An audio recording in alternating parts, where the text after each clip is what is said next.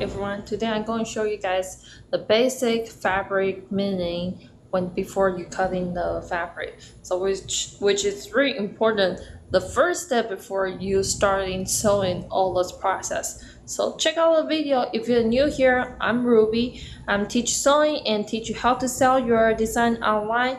If you like the video, please consider to subscribe the channel. Today we're going to talk about how you figure out which side you're supposed to cut your fabric. Okay, the first symbol is pretty easy to tell. Is when you get in your fabric on the edges, will have this kind of line. You still see the line here? That means straight line.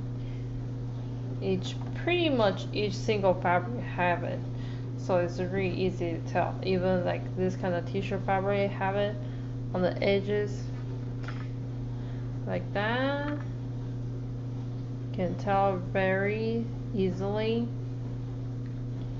That means it's straight line, like go this straight. Thinking about the fabric is weaving by the cross style. Okay, so have one thread going down and one thread going to the other side to make the fabric weaving to be complete. So the straight line is usually not stretching. The other side is more stretching. So when you cut in fabric, you usually need to follow by a straight line so you can keep your fabric in your complete project in the right shape. The reason why is when you sew in, you usually will stretch out a little bit, pull in a little bit, and when you finish project, because the gravity will pulling down your finished project, so usually straight lines doesn't change as much, but the white side usually will stretch more. So when it get pulled down, your project will change the shape. So remember, first of all, you need to cut your fabric in the right weaving. Otherwise, we'll have a lot of trouble. Usually we'll need to restart. But if you got in a fabric don't have this kind of line, how are you going to figure out what you're supposed to do? It's really simple. Pretending this one is the part I'm going to do. I'm going to cut the fabric. It's kind of small, I know, but just a sample. And you don't know which line you're supposed to do. You can check really closely to see the fabric line. See, you can tell the straight one and the side.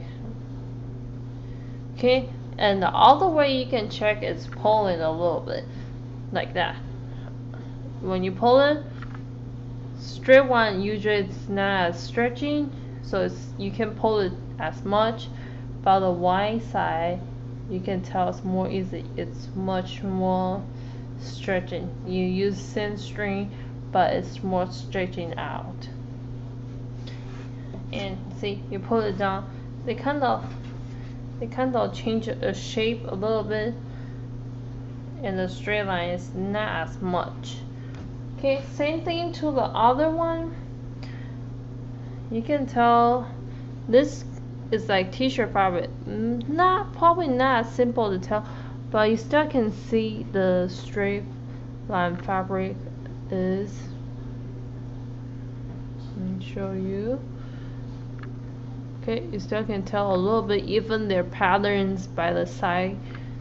It's kind of distracting you, but you still can tell is straight lines fabric is in here. But if you didn't have a side, can check which side is supposed to be.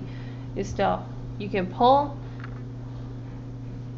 front, the straight one, you just not stretching like this, not stretchy, but the side one is always really stretchy, and that means it's the wide side. So you're not supposed to cut by this way, or is that if that's your special design, sure, but normally the rules is we don't cut like this way. Okay, that's the lesson today. figure out your line is, then we can go to the next lesson, how we're going to cut the fabric, how we put a pattern on top of the fabric and decide to cut it.